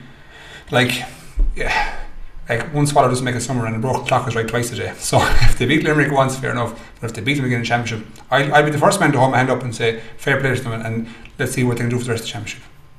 Well, Paul, we've got that chance to maybe get more evidence this weekend. If it's about beating a Waterford, or if it's about beating a Limerick, if Cork are going to win the league title in Thurles, they're going to have to beat Waterford right on the eve of championship, and maybe we'll know an awful lot about Cork by 7:30, 8 o'clock on Saturday night. Yeah, absolutely. And one of the things we've been saying over the last few weeks is that, depending on each weekend, you can't read in too much into matches. But I do think with this one, this is a good opportunity. It's a great opportunity, and I'll certainly, for one, will buy a lot more into the hysteria around Cork, or that people are saying that they could really push for an All-Ireland this year just once they go out and they take a scalp off Waterford. Because I do think, again, I think Waterford will go to this going, lads, this is a great chance for silverware, we're here to win it. I think we'll see a savage Waterford team coming out, and I don't have the same questions about Waterford as I would with Cork in terms of will they turn up. Waterford will turn up. Waterford will turn up on Saturday night, and I do think Cork will turn up. With the scenario, I do think they will turn up, but it's just a question, like James was saying, that right now, go down here now, you're going to play in a neutral venue. This is going to be very similar to championship. We're going to be down in Thurles. Pressure's on you here now. Go out, get a bit of silverware. They're more than capable of doing it, more than capable. And I do think, we'll be sitting here next Monday. If Cork do win it, for me, that's a big thing then. I'm going, okay, yeah, this team is learning, this team is maturing, because we don't question them for the players. But we just need to maybe see that bit of a confidence and that bit of maturity, that they decide we're going out any day and we're good enough to beat any team, and we're not leaving it up to maybe one or two players. As a team, as a panel, we're going out and performing. So I think this is a brilliant opportunity for Cork, and hopefully they see it the same way. And like I said, Waterford are going to come, and I think they're going to perform really well. If Cork perform, I think this could be an absolutely brilliant match altogether, and it'll certainly, for all of us, never mind the Munster fans, it'll be really enticing for ahead of championship if we get a great match on the weekend. Yeah, it whets the appetite nicely, James, because they didn't meet in the same section of the league, which is, it's been a while since they've played, since last year, and it's going to set things up very nicely for the Munster Championship, with both teams having difficult games in the first round against Tipperary and Limerick respectively. Do both teams go all out on Saturday and try and win this, and then have 7-8 days to get ready after that? Yeah, I think when Paul mentioned about them playing Cork in the league final, in 12 if they wanted to win it. Like, if I'm in Cork's position or Waterford's position, I am dying to win that, because at the end of your career, like, you know, Damien Hayes said it before about that. It's not really about what you play; it's about what you've won. You know, to a certain extent. You know, that's what some people would assess you like. And I think for Cork people, for Cork players, how they haven't won, obviously in Ireland in 17 years, or a league title since '98. I think that's 23 years. You know, the players are under I won't say a bit of pressure, like, but there's obviously an expectation on behalf of the supporters that they want to win this game because they've made the final. So because they're there, I think they will put more value, in my opinion, on winning this game that Waterford will. Now, that kind of doesn't make sense to a certain extent. You say everyone's in the final, they want to win it. Waterford have won 2 leagues in the last 15 years. I think Waterford they do have bigger things in sight, and I think they're in a better position to go forward better in the championship. I just think, yes, they'll want to win the game, don't get me wrong. That sounds like it's just going to show up. They want to win the game, but do they hold as much value on a league title as Cork have at the moment? I don't think so. No, I think Cork need to win this for themselves, you know, for the team, for the players, for the group that's there, for Kieran Kingston in his second term as manager. I think they have to win this league and count that as real progression and a stepping stone and a milestone for this group going forward into the championship. Waterford, I can't say as much. I think they're more advanced, you could say, in their progression than Cork are. You know, I think they've, as I said to you in a couple of podcasts earlier, that they have more value on the championship, a lot more value on the championship than what teams will have in the league. So look, it's going to be an interesting game. I hope the weather is good. The pitch will be always good below in Thurles. The referee let it off, and hopefully in for a cracking game. Well, James, am I wishful thinker when I see both teams after half a dozen games? These have been the 2 free scoring teams that we're just going to have a free scoring final at the weekend. Free scoring, yeah. I'd say Waterford, they make it free scoring. They have such a good plan, you know, they're such a good group of players, and let's say tactically they're very good. We spoke about the tactics, but the group of players is very strong, that they create their own opportunities, and they don't live off frees effectively, you know. Cork, again, they're going well. I'm not saying they're not going well, and I know the way when I'm talking here it sounds like that I'm throwing a bit of negative shade towards Cork, but I'm not. I just think, you know, they have to prove it more than once. They have to back it up every time they go out, because there is, when they come to the finale or they come to a stage in a championship or whatever, they just seem to explode, or implode, should I say. So I'm looking forward to this game, and that when Waterford get on top of Cork at some stage, and they will, there'll be purple patches for periods of the game where Waterford will be on top of Cork. I want to see Cork respond and see can they put Waterford to bed. Right, Paul, you can hear James is clearly going towards a Waterford victory this coming weekend. Who are you expecting to win on Saturday? Yeah, I'm going to go with Waterford again. Just think, again, that panel, again, we go back to talking about it, I just think they have that panel. You look at the subs they brought on the weekend, and those lads would be starting on lots of teams, you know. I think a few of those lads will be starting come the weekend as well, but, you know, the likes of Kieran Bennett and these lads, like, whatever 6 Waterford go and start in the forward line on the weekend, they're going to have 3 or 4 lads on the bench chomping at the bit to come in, really like lads who have been tested now at this stage over the last few years for Waterford. I think that's a really, I suppose, telling point. But something I am looking forward to see, something I would think Cork are really good at the moment is, you know, we're looking for a way to, let's say, if a team is looking to get around Waterford, we're talking about Tadhg de Burke sitting on that D, and that you don't want to go through him. Something that Cork are actually quite good at is when they run the ball up the pitch and they run towards the midfield, they start having lads that half forward line coming out looking for the ball, and once they get it, they're dynamic enough to either change direction, go for a shot, or they have another player coming running through that they pop the ball off. Why I think that's significant is that for Waterford, it'll maybe ask the question of Tadhg de Burke, that is he going to sit further on the D. Tadhg de Burke is capable of coming out and mixing it out around the middle of the field, no hassle. But I just think to unhinge Waterford that way, you have to negate Tadhg de Burke in some way. And Cork have that tool at their disposal, and we saw them doing it multiple times in the league, and they did it in Páirc Uí Chaoimh in the second half the other night, where they started running the ball up the pitch, and suddenly there's droves of Cork lads running shoulder to shoulder, popping the ball off. Half forward line is coming out. If the half forward gets it and he can't get around his man, he still has one of those runners off the shoulder to pop it, and they got great scores off it. Why they don't do it more often, I don't know, but I do think that's something that can get at that Waterford backline. And then if they do that and the Waterford backline starts stepping up at them, that might create the space inside for, let's say, if Jack O'Connor is playing or whoever on the Cork side, to maybe get in and get those goals. Or like that, you know, you might have Dara Fitzgibbon will run through the middle, create the space. We saw Tim O'Mahony doing it last year. Once they created the space, they're able to exploit it.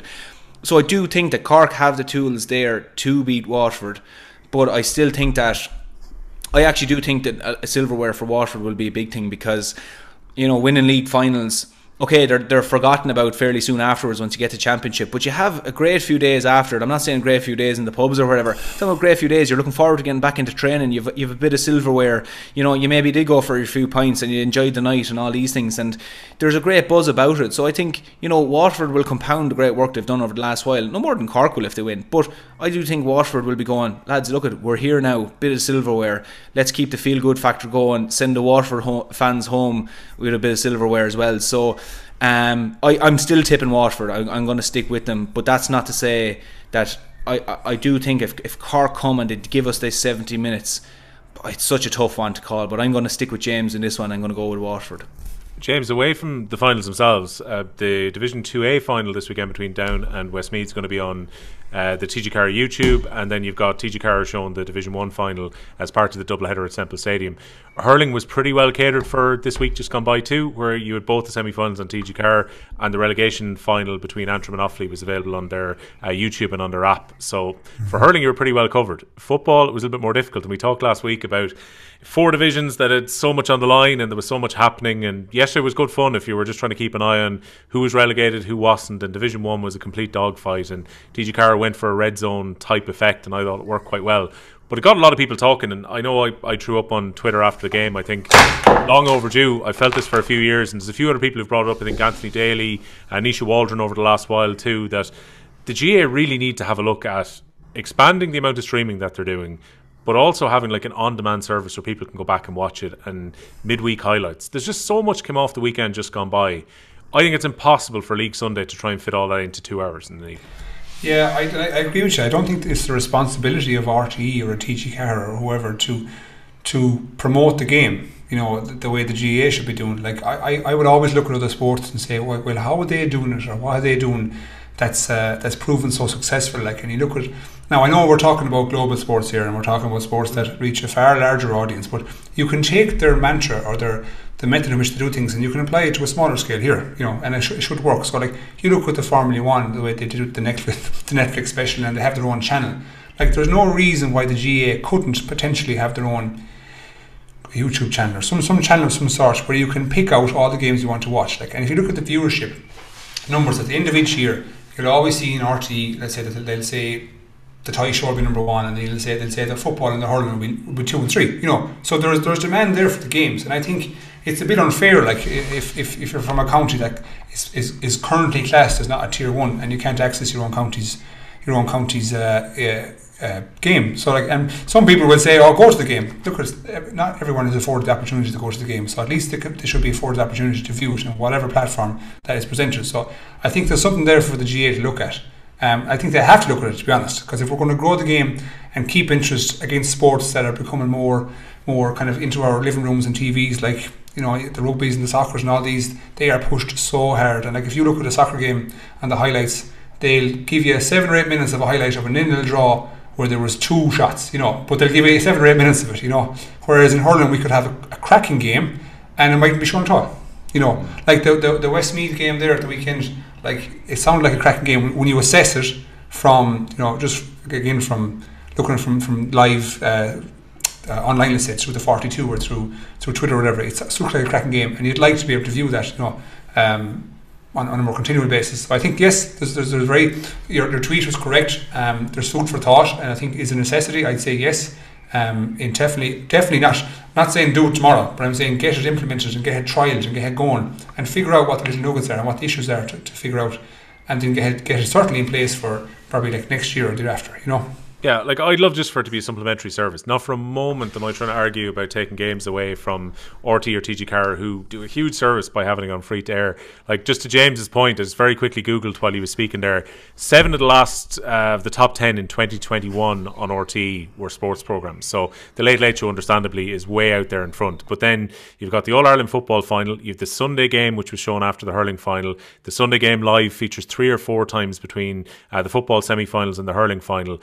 And then you had the final of UEFA Euro 2020, which was also inside the top 5 as well. So you'll get plenty of people who'll say, look, Saturday and Sunday, RT and TG4, all they show is sport, and I want an option to watch something else. But it's very clear that there's a massive audience there for it. Free to air is the right place for it to be for that.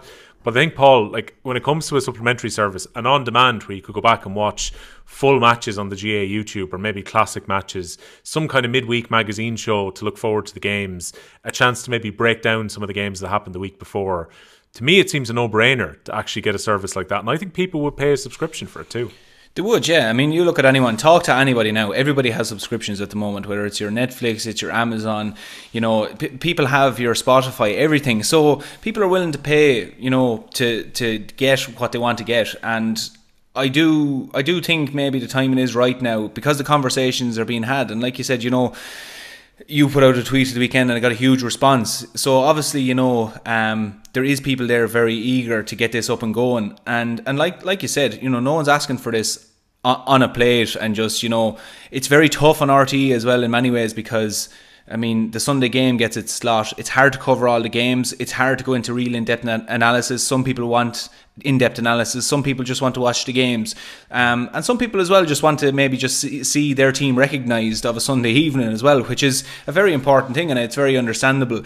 But like you said, access to these games and the ability to watch them back is a big thing, because okay, lots of these games are also going to be on at the same time, but the ability to say that, look, maybe Sunday evening there I can watch back on one of the matches there, you know, down in Westmeath or whatever it is. I haven't got time to watch it now, but I can look back. The ability to do that would be a huge thing. Or even like this now, you know, for us to go back and look over a match and look at different things. There's lots of people who want to do that as well and pick out a few things, or maybe I didn't see something, I want to go back and have a look. So having somewhere that actually caters for all that, I do definitely think there is a market for it now. And again, it's probably back on the GA to actually go, right, okay, this is what our supporters want. There's an appetite there for it. Well, what's the format? How do we do it? And I think there's enough platforms out there to actually get this out. YouTube obviously being the main one, the fact that you can stream live games on YouTube as well. So I do think, you know, there seems to be an appetite there for it. There seems to be a real willingness to get this off the ground. I'm definitely not the man to tell you how to do that, though, so I will say that. I'm not going to be saying here that I'm an expert on how we'll do this, but certainly there are people out there that feel this is something that would really benefit just the coverage of inter-county games in general, because some weekends it's great, but it can be a feast or a famine other weekends. Two other things that they really badly need to put in, and these ones will be very inexpensive to do.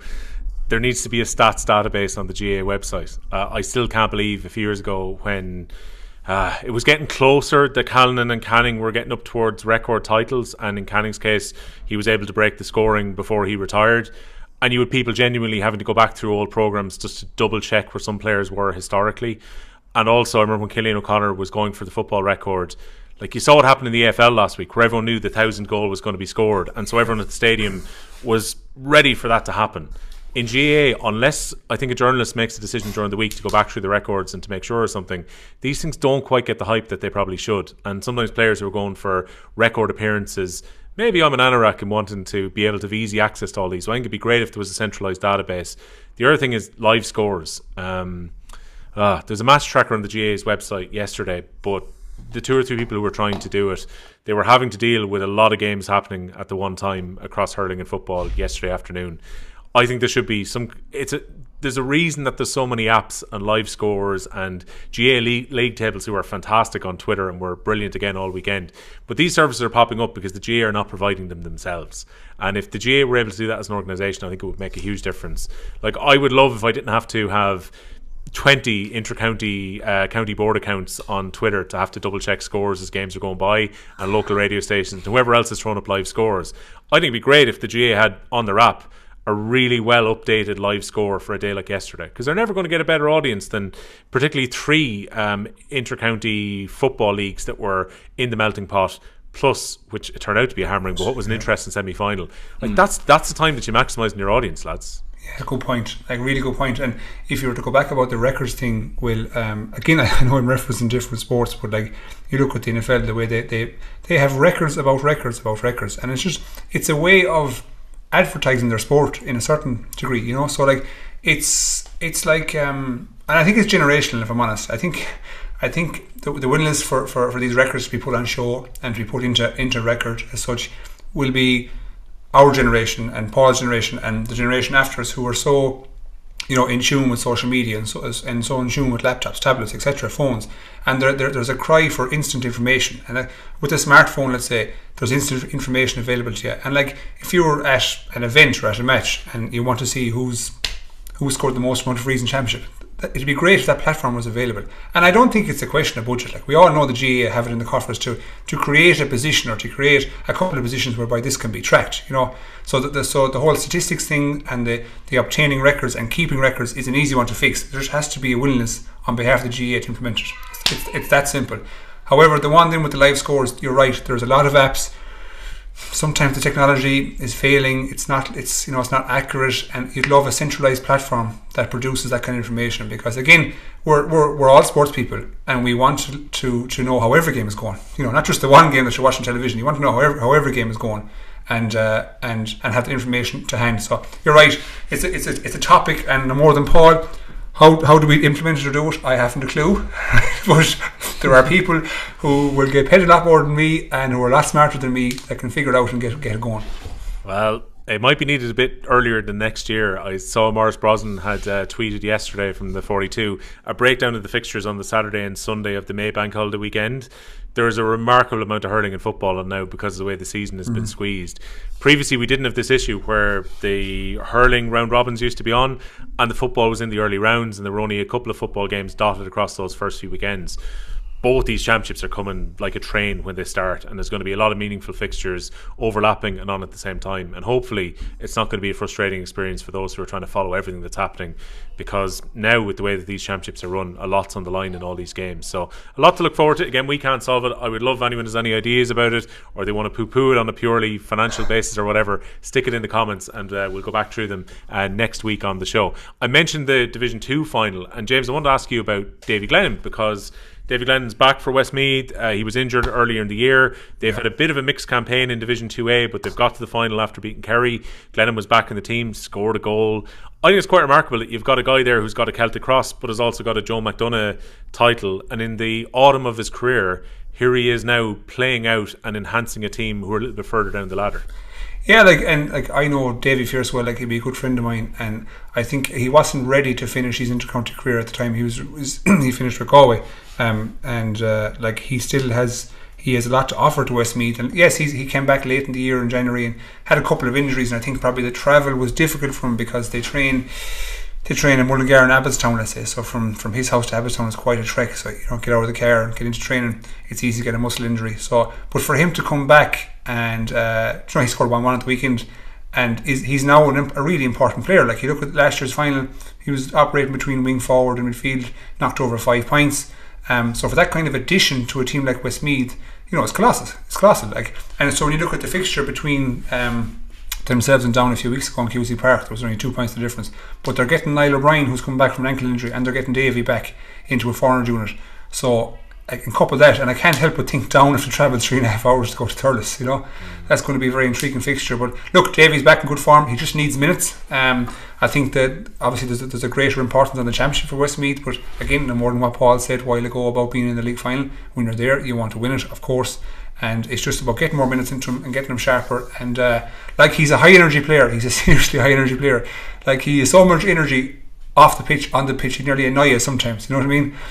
He's always in good form, so he's a great person to have in a group setting. I won't say he's the centre of attention, but he's definitely, you gravitate towards him because he's so enthusiastic and he's charismatic, and he's quite witty and funny, and you can knock strips off him verbally and he still wouldn't bat an eyelid, so he's a great person to have in a group. So that's what I mentioned about Westmeath. Yes, you can see on the pitch he scores X amount of points, he'll create whatever he creates, but also for camaraderie and for the social side of it with the team, he's fantastic. So I think they've got a good one in Westmeath. And as well, James, it's a very young forward line that Westmeath have currently. Jack Illen has come in and become a very important player and has taken actually quite a few of their frees, and you've got Sil Killian and Kieran Doyle. The two twins there are quite young within that forward line as well.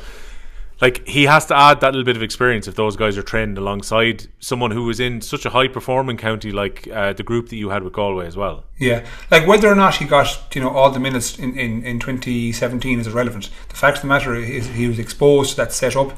He was exposed to how players train, apply themselves both on and off the pitch. He saw how things should be done, and really and truly he shouldn't be communicating that to the guys in Westmeath. And I think he does. Like he'll tell you, let's say, he'll tell you straight.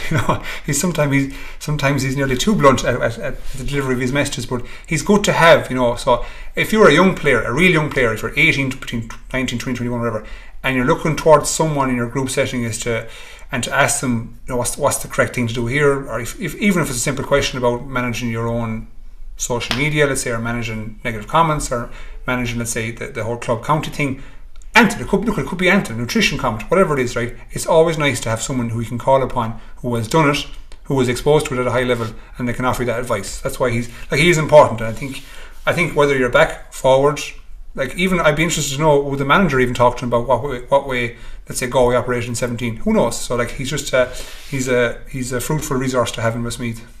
Paul, Ulster hurling was much maligned for quite some time, but there is a possibility if Down overturned the odds and beat Westmeath for the second time in a month, they could be going to Division 1 for next year. Antrim have stayed up after their victory against Offaly in the relegation playoff. It'd be some turnaround for a Down team who were playing Christy Ring a couple of years ago in Championship to be going back up. I think it's the first time since 2007 they'd be Division 1, and for Antrim to have survived for the second year in a row. It'd be huge for Ulster hurling to have two teams exposed to Division 1 hurling next season. Yeah, it would, and I think it'd also be... I suppose it'd be testament to the work that they're doing up there as well. So often these conversations are had, and we've discussed it obviously previously, just about people floating the idea of maybe an Ulster team or different things, and just, that's not what the Downs or the Antrims or any of these teams wants. They want to be there in their own merit. And it'd be a great achievement, and again, like you said, for the second time, it'd be a great achievement to beat Westmeath.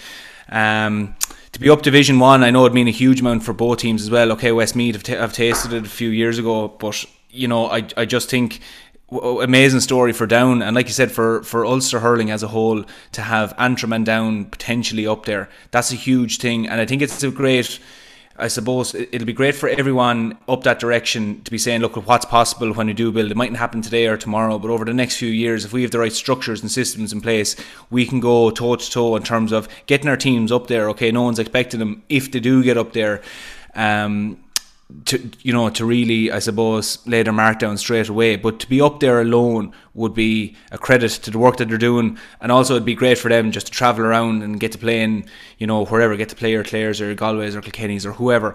It'd be great for them, great for those players as well. So it's certainly exciting for both teams, for Down and Westmeath over the weekend. But I think Down supporters especially will maybe have a small bit more vested interest in this weekend, just that, the potential to be somewhere they haven't been in a long time up in Division 1. It's really exciting for the hurling community up and Down. Yeah, I think for Westmeath and for Joe Fortune, they know they've got Leinster Championship and Kilkenny to come the week after. It's such a flip to what happened to them last season, where they played Championship, went really well in the Joe McDonagh, celebrated, and then a week later they had to play their Division 1 relegation playoff against Laois and then went down, and the year kind of felt like it had a bittersweet end by comparison. Well, at least this time round they're going to know what their league position is before they actually start the Leinster Championship, and what a boost it would be for Westmeath if they were promoted back to Division 1 straight away. When it comes to Ulster Division 2B final, you've got Derry, who again were in a Christy Ring final last year in Croke Park. They go up against Sligo for the right to go into 2A for next season. It's an all Ulster 3A final this season, where you've got Tyrone against Armagh. You've got Fermanagh, who are going to be contesting against Longford in the Division 3B final. So the Ulster teams have been very upwardly mobile, and Donegal performed well in that league this season as well. So it's been a good time for those teams who've been trying to build forward. I watched the game, lads, for my sins, the Antrim Offaly relegation game on Saturday, and I think it could be a very clear indicator of where Championship form is ahead of the Joe McDonagh Championship, because Offaly have to go and play against Antrim in the first round of Championship in 2 weeks' time as well. And Antrim won so comfortably. They scored 1-2 without reply, injury time in the first half. They ran in chances like the other teams had done in Division 1A throughout.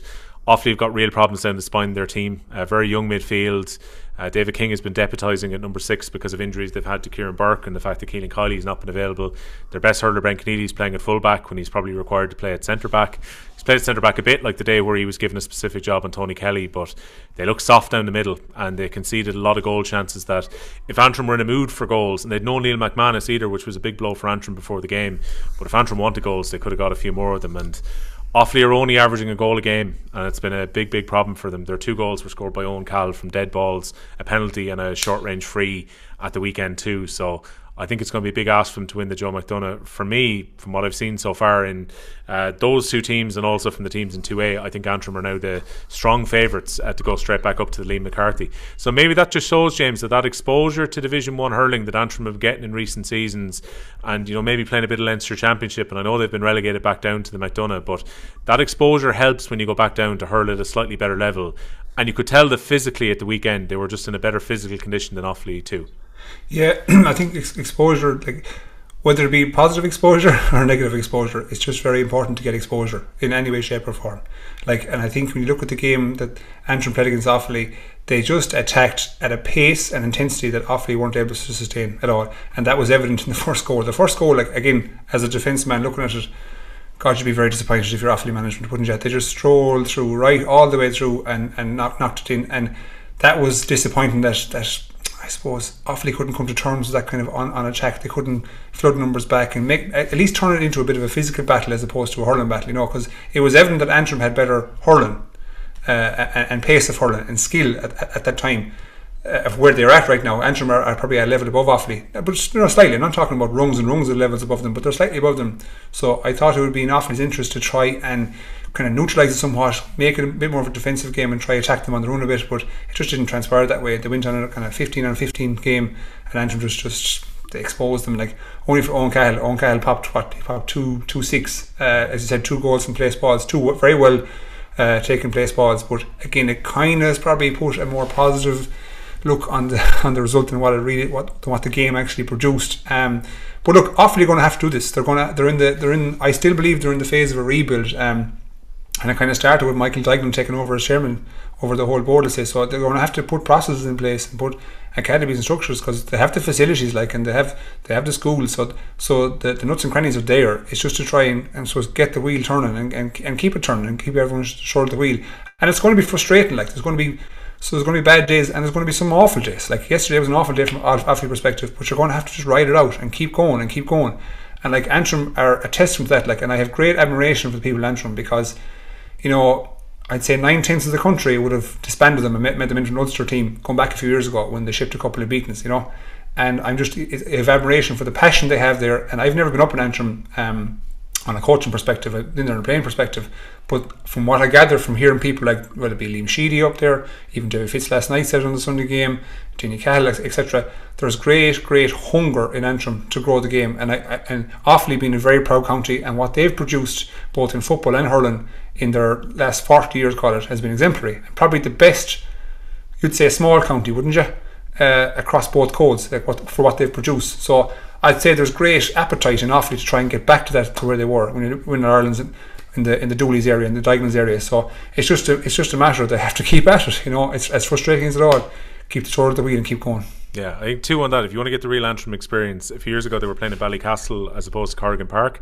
You get a real feeling for the heartland of hurling within Antrim if you go to Ballycastle, particularly, because you get to what feels like the edge, the literal edge of the country. You can see Scotland out in the distance when you play a game at Ballycastle, and it's a really kind of strong hurling area. Again, Corrigan Park, we've mentioned how difficult it is for any of the teams in the Joe McDonagh who are going to be going up there based on Antrim's record that they've had.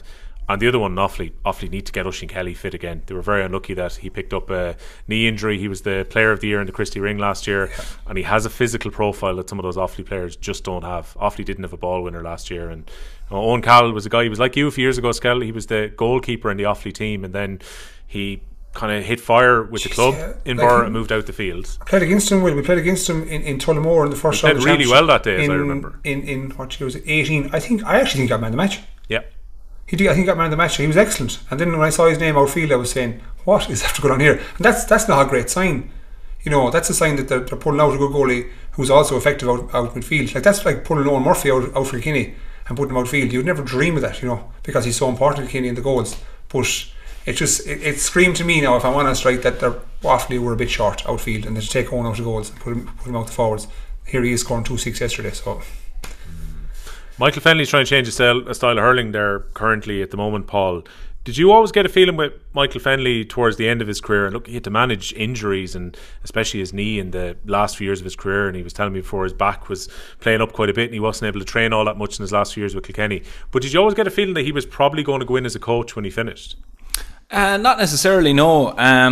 He wasn't one of the people who would have struck me straight away. Not that I didn't think he had the tools, of course he did, and it was something definitely I think any team I knew would have taken him. But you know, Mick was obviously always involved in the strength conditioning side of the house and was very in depth on that, and is, you know, has all his qualifications on it. And certainly from that side of the view, I thought he might maybe get involved in the team, and definitely, you know, some of the real top tier teams thought be interested in taking him on. But I didn't see him going down the coaching route so quickly. But you know, Mick has a great view on the game. It's kind of, obviously his physical prowess was what really made him in terms of how he was able to cover the ground. But you know, when he'd have team meetings over the years and stuff, Mick had come out with really great things in the meetings in terms of how he observed it from the middle of the pitch. And you know, he always played in a really important role there, a hard role to play in the midfield in terms of transitioning the ball between, you know, the backs and the forwards, and even just covering the ground. So from Mick's perspective, the way Mick played the game and how he dominated the area around the middle of the pitch, whatever way he would read the game, I would say that his mind in terms of the way he would set up a team, I'd have great belief in terms of he knows what he wants to do. But I think Mick would obviously understand as well that, you know, it's going to take time, and certainly with Offaly as well, and he's very committed to the job, but that he understands that, okay, you might see a lot of results really early on and we'll see great steps, but maybe it'll plateau a small bit then, and you kind of have to weather the storm a small bit and look again to, I suppose, inject a bit of new life back into it and keep pushing on. But he was never one of the players initially that I would have said, yeah, Mick straight away once he's finished will go in. You know, Mick always had the injuries and different things, and I thought maybe, look, he'll step away, play a bit with Ballyhale and just step away altogether. But obviously it's an ambition of his to get involved in a team, and look, you know, I know we're talking maybe a small bit not doom and gloom at the moment with Offaly, but you know, the work he's done since he got up there has been really good, and he's been really committed to the job. But no, look, he wasn't one of the lads straight away I would have thought went up there, but fair play to him. I think he's done really well, and I think this is only kind of a building blocks for him now for the future. It's going to be intriguing. It's something we can talk about in future pods, how some of these kind of former Cody players have now in the last 2 or 3 years gone and kind of spread their wings elsewhere, and we've seen what Eddie Brennan's been able to do. We're talking about Henry Shefflin currently, you know, Herity and Kildare. You're starting your coaching career at the moment, Paul, too. You've been coaching underage. Who knows where you're going to end up? Maybe we might. I'm getting slightly worried we might have to replace you Andy Moran style at some point when you get a job. Yeah, Skehill will be cutting the back off me here in a few years now probably, but no, it's interesting. Like, it's a funny one because you know, I certainly was saying I have no interest in getting involved, and I just went in as an ambassador role with the under-16 Kilkenny hurlers last year. So they're basically just looking for a few ex-players to maybe step in and get involved in development squads. And I went into the under-16s. I just really enjoyed it, and I wasn't expecting it, which is a mad thing. So for a lot of players, I think that's maybe somehow how they get involved. Some players maybe just have the ambition that, yeah, I'm going to get involved straight away. And I see the likes of Joe has got involved with the Galway minors and different things. But if you asked me last year, I would have said, no, I'm not looking to get involved. And I kind of did, just said, do you know what, I'll go in, I'll see what's involved. With COVID, I didn't know how many sessions there was going to be, but just really enjoyed it. So that's something as an ex-player, which I think sometimes you unearth something you weren't expecting, that you really do enjoy it. But yeah, I think it'll be a good while before we're giving out about me here in the podcast and you replace me. Right, you're safely in for season 2 when you're out for the 2023 season. James, the audio listeners will be very aware as we finish up for this week that we sound slightly different. You guys are on fancy microphones, which you've probably seen on YouTube as well. Are the rumours true that this is out with the Flooring Porter betting syndicate that we were... They're trying to hide the money here, Will. That's what they're trying to do now. I can neither confirm nor deny that. And has your wife forgiven you for disappearing for the best part of a week yet? Yeah, I've moved back into the spare room now, back into my own room, so I think all is good there now at the moment. I don't think I'm allowed to go to entry. Good man. Well, look, you might be allowed to watch the game on Saturday when the league final is on within the house itself after a week in the bad books. Lads, thanks a million for joining us on this week's episode of the pod, and looking forward to reviewing the league final next week. Sound, lads. Cheers, Will.